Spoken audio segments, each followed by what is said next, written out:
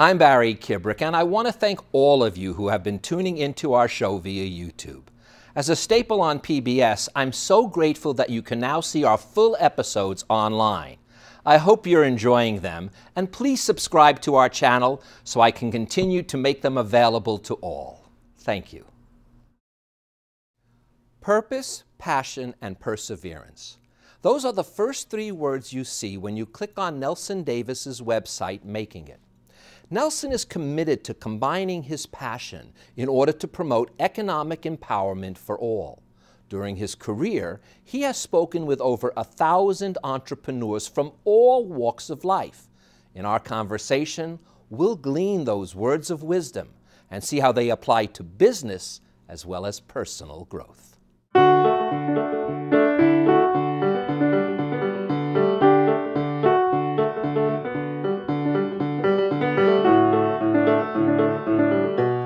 Nelson, my friend, it is always a pleasure to see you no matter when, where, or what time, but especially on my show. Welcome to Between the Lines, my friend. It's a lovely occasion. Great to see you. Great to have a chance to sit down and talk about things that are meaningful to both of us. Well, I'm going to level with the viewers because we are talking about business. Nelson, you are the first person that got me a production job in LA as a producer. Were we children then? Or? We were children. That's exactly right. I couldn't believe you were only 20 and I was 18. But a lot of it was interesting because at the time, I got already a sense about you and you had a sense about me. And what your story about that we're going to be discussing is all of the wisdom you collected from doing business. That's basically it. And from speaking, in your case, to thousands of different entrepreneurs and the wisdom that you absorbed. Well, I'm so fortunate, to be able to be here and have this conversation with you today. But as I look back over those years, and we met several decades ago, as a matter of fact, to gather up the insights and guidance and wisdom of those people. When you say entrepreneur, sometimes it sounds like a big fancy word and you think of a guy or a girl guiding the ship in a multi-million-dollar organization. But truly, entrepreneurship is a word that guides lives as well as business, and a person could be working away at their kitchen table right now with their dream idea or guiding $1 billion business. They are all entrepreneurs if they think a certain way. And that's in fact the message you really want to drive home, is that it's not a matter of whether you're following these rules or points of wisdom to be an entrepreneur. It's that by thinking that way, you better your life no matter what you're doing. Absolutely. I mean, I've talked to a couple of people who talked about how the entrepreneurial spirit, as I called it, helped them at home with their kids with simple things. They help their kids develop goals. They help the kids develop the idea of self-reliance. Help the kids develop ways of guiding their life that help with their own decision making, so they weren't always pulling at mommy and daddy on every decision. The kids began at the young ages of 11, 12 to begin to make rational, well-founded decisions on their own.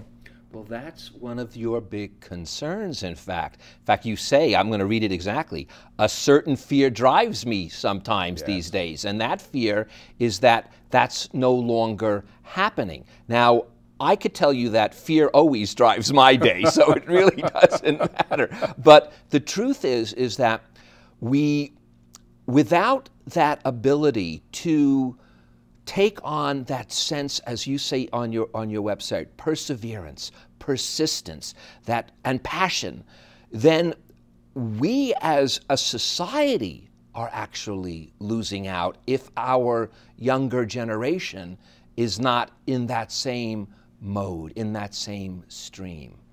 You know, Barry, I think, and you're right, I think that life goes in cycles. And one of my favorite cycles that I read about as we were approaching this millennium was what was happening in our country back around 1900. And who were the mockers? Who were the visionaries? What were they doing? What were they thinking? And I believe that we need the same sort of thing now, still at the early stages of this millennium, as every day we get lessons of the chaos we see in Washington, D.C., or emanating from Washington, and worldwide in a variety of ways, other countries, all kinds of peoples. It is a universal malaise, ignoring nobody. And so, therefore, I say there had to be guidance from those old days.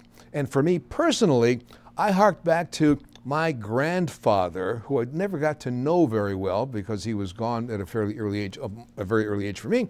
And I said to myself, I said, in the early 20th century, a person of color living in a small town in Alabama, working with institutional racism, was able to make a living by putting together a small business. And so I grew up with this notion that thinking that way would be the freedom card for people of whatever ethnicity or gender.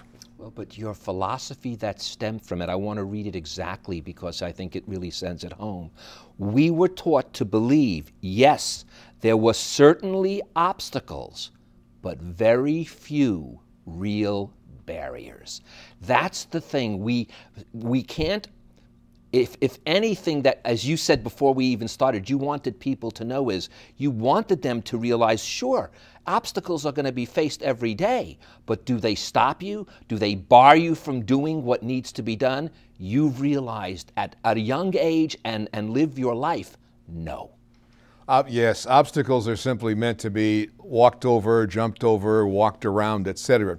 When you come down to talking about barriers, we give ourselves the barriers. That's where the biggest barrier lies, is right in here someplace usually.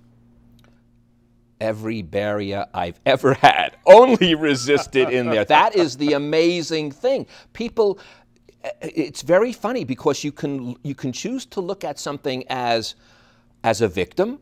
Yes. Or you can choose to look at something as a hero. Yes. And as a hero, you're not going to escape the fears you have. You're not going to escape the obstacles, but a victim allows them to rule him, and the hero or heroine says, no way, I'm going to view that as an opportunity. That's another almost mantra throughout your speeches and your websites, and what you do for the Making It Foundation is you want people to know that every obstacle they face is actually an opportunity. This show would not exist if I wasn't, I can't even use the word, if I wasn't dealt with in such a bad way, yes, because this opportunity would never have come about. Yes.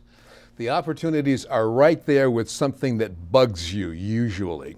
And of the actually over 1,000 entrepreneurs that we featured on the television show Making It, I began to learn from the very beginning, story number one. And I've gone back recently to visit with my first story and my 20th story from the show.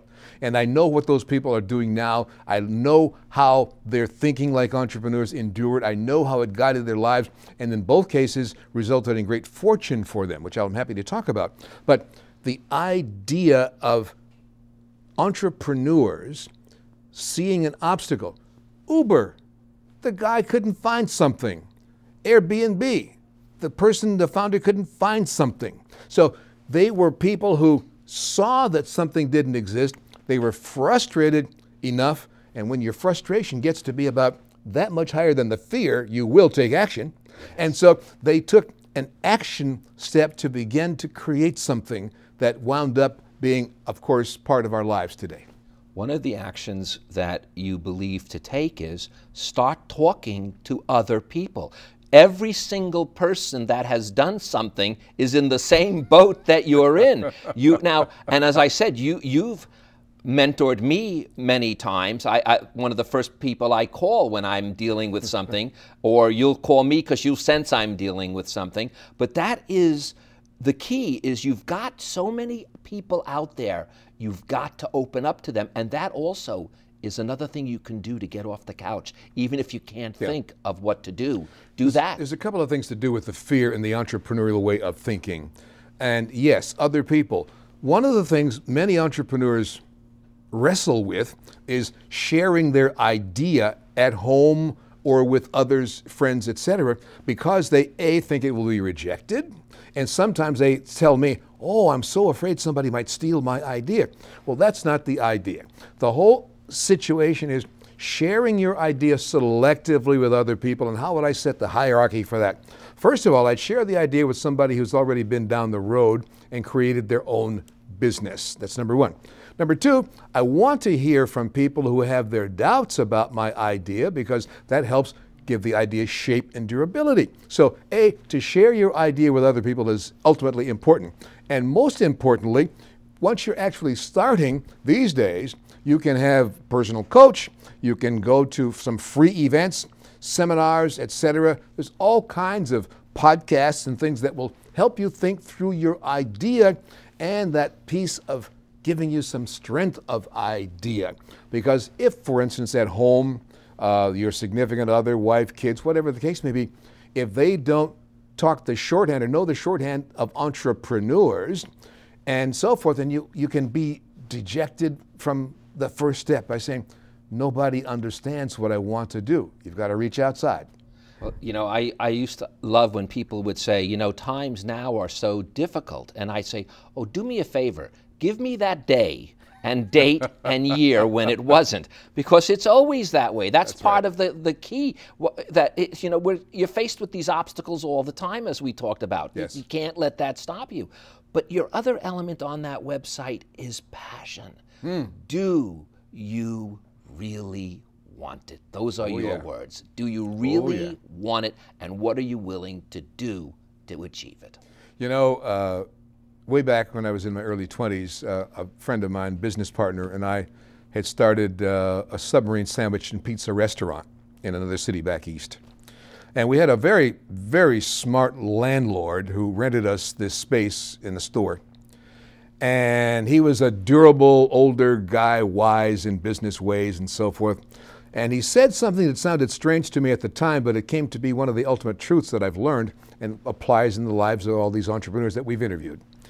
And that was, he said, young men, learn to love your problems, because that's the only thing you're guaranteed to have every day. So therefore, in all of the difficulties that will come up in starting a business, you have to take a problem and turn it a few degrees left or right, because therein you'll see the opportunity, and the passion that you have is the only thing that will see you through the problems. So you better be darn sure you love what it is that you're doing, because as the landlord said, the problems, that's the part you'll get every day. You say this, in fact, that by doing that, you're actually building, and here's where we take it now out of the entrepreneurial. Yeah. If you look at that as just a person, you are going to find those problems. How you're going to view your problem is that key, going back to what you said originally. Are you going to view it as something that is going to stop you, or is it going to create that opportunity? Yes. And there you go. We have to work on our attitudes. I still work on my attitude on a regular basis by reading or thinking. And I'm going to interrupt, because is it not the hardest thing to really do, isn't it? We can talk this way, but I was telling some students the other moment, you know, I said, it's easy to say this attitude. It's hard. Oh, absolutely. And you have to do it every day. People say, well, how about, and they pointed out Mark Cuban to me recently. And I said, well, you weren't around when Mark Cuban was waking up every day, doubting everything, calling up his passion, and having to reaffirm his thoughts every day. It's like brushing your teeth. You got to do it every day to work on this, because attitude dictates your behavior, and your behavior determines your results. And as you say, you have to go the extra mile. And I want to quote you exactly, because I just think this is precious.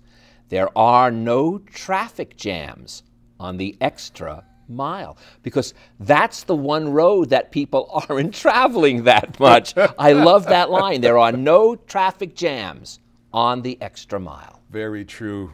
Because if 20 people started with a business idea today, it would be in a matter of weeks and months when there would be 10 people surviving, putting their idea forward and still adhering to their idea and possessed of their passion and determination to make this thing happen. If you get down the road a couple of years or 18 months or thereabouts, there may be 3 of those people left, because those 3 have gone the extra mile and seen what was a crowd at the beginning become a wide open road. You also have some warnings, though. One of them is an entrepreneur, I guess this is how the analogy began, is like a gardener. He's planting the seeds and doing things.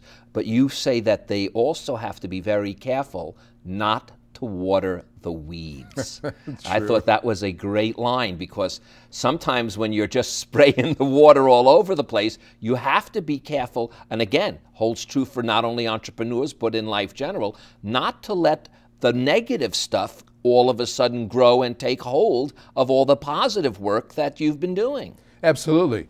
What happens is, and I go through it because I've started more than one business, and that is suddenly one day you wake up, you got your clear idea, the one that's very clear, right on the nose, and then you say, well, look at that shiny object over there. That could be better than my idea, because you're now looking at the shiny object. Or something has gone wrong. There's a failure, because any one of those over 1,000 entrepreneurs that I've interviewed, they had lots of failures. I mean, and how you come back from failure is the determinant of how successful it will all be. So there you are, sometimes in a failure position, and you're beginning to look around and examine your idea, you're unsure, you look at the shiny object or thereabouts, and those things to me constitute the weeds. You don't give it any water over there. This is your central idea and your passionate, thing. You put the water there. The shiny object gets no water, the failure gets no water, because those are the weeds. That's the thing I think I always try to emphasize most to my viewers is, none of this is ever a straight path. So you have to keep re-establishing your own inner voice to a certain extent. Tom Brady, quarterback, you know about him, I'm sure. I've heard about him. In fact, I'm going to leave here $50 richer because of him. Tom is a guy who renews his energy, and his favorite book is one that I've read, The 4 Agreements by Miguel Ruiz, because it's so fundamental as to how you think, and how your thinking determining the results that you get, that Brady has read that book many times, probably before each season, certainly before a Super Bowl game, because it's a reminder of the fundamentals, a reminder of what's necessary. And if you're being reminded of those things, it reinvigorates you about what you decided is your purpose, your direction, your goal, and your passion. An interesting fact that I heard a few days ago from a friend is that here is, because you brought up Brady, here's a man who should by all rights be the highest paid quarterback in all the land, because he is the winningest quarterback in all the land. And yet, from what I gathered, the number may be off by 1 or 2, but he's about the 12th lowest paid quarterback, believe it or not, because of his values. And he did not want to tip the cap on the NFL teams. He'd rather be a successful entrepreneurial football player and have the team, the linemen, the running back, the ends that could support him. And he's willing to take less money in order for the greater good. Brady, I've never met the man. I've never been to one of his games. Of course, I've seen him play on television. And when I learned about him a few years ago, something about his values and about how he relies upon those sound values and refreshes them in his mind on a regular basis, I said, that is a visible secret of success. Well, and those values, part of them are enabled to him surround himself with the right people.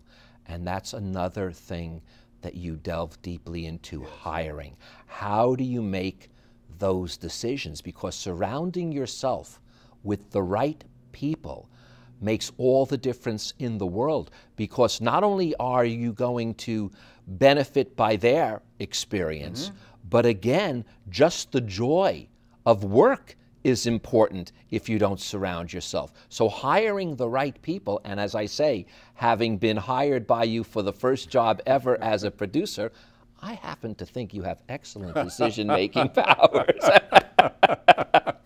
And over the long arc, I agree with you.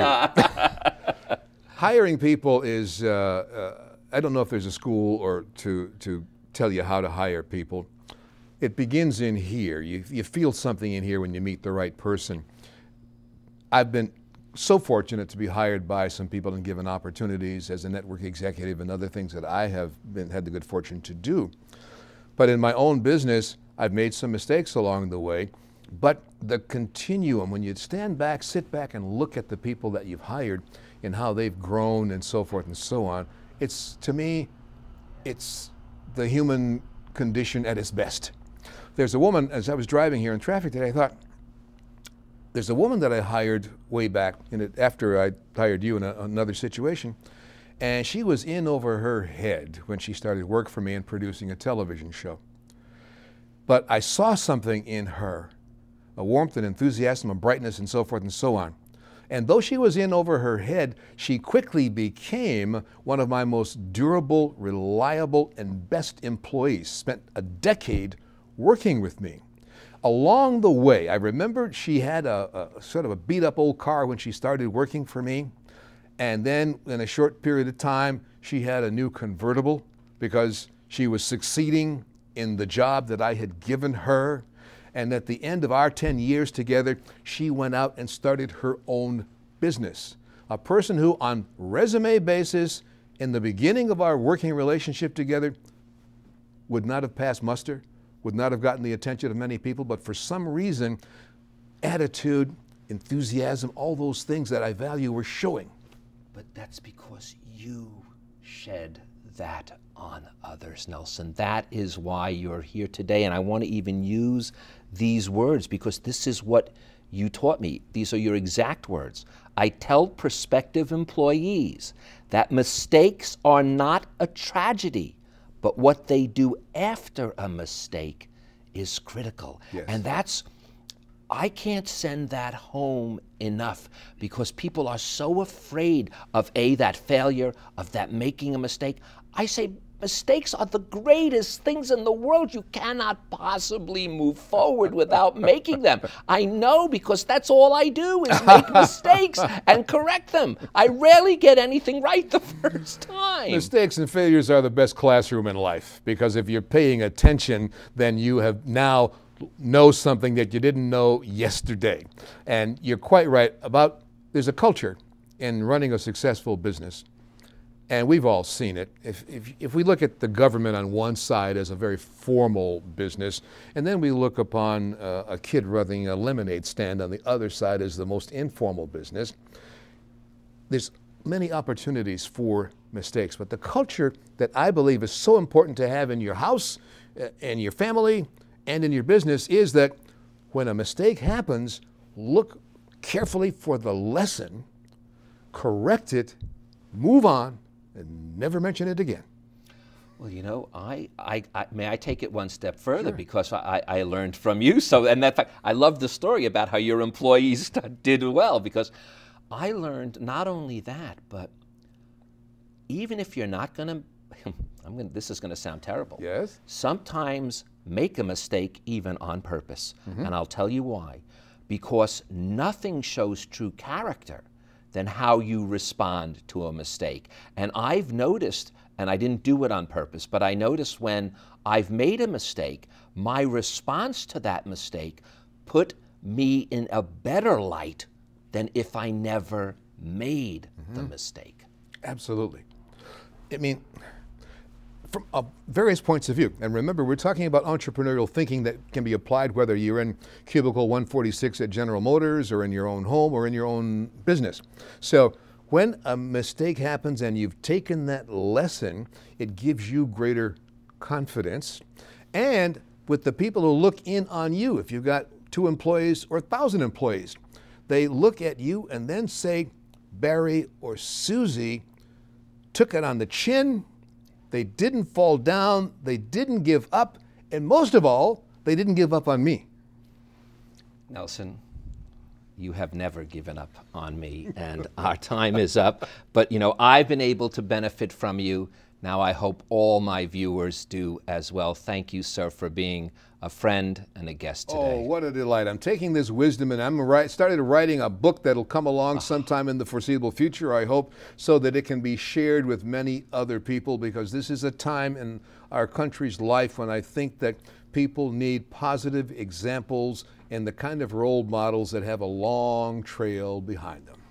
And you've left a beautiful trail. Thank you, sir, and thank you all for joining us. Now, before Nelson leaves, I'd like to leave you with some more of his entrepreneurial wisdom that will apply to every aspect of your life. Too many people grow up without a clue regarding their true potential to live a life resembling their dreams. I'm Barry Kibrick. Between growing up without a clue and your true potential, that is where the dreams are, and that is what will lead you to a fulfilled life.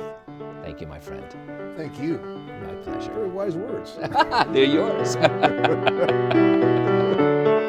To connect with Barry, like him on Facebook and follow him on Twitter at Barry Kibrick.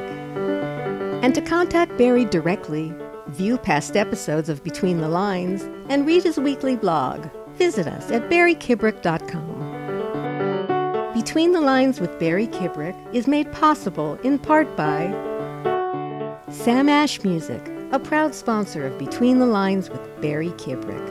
Sam Ash has been serving musicians since 1924. To unlock your inner musician, information is available at samash.com.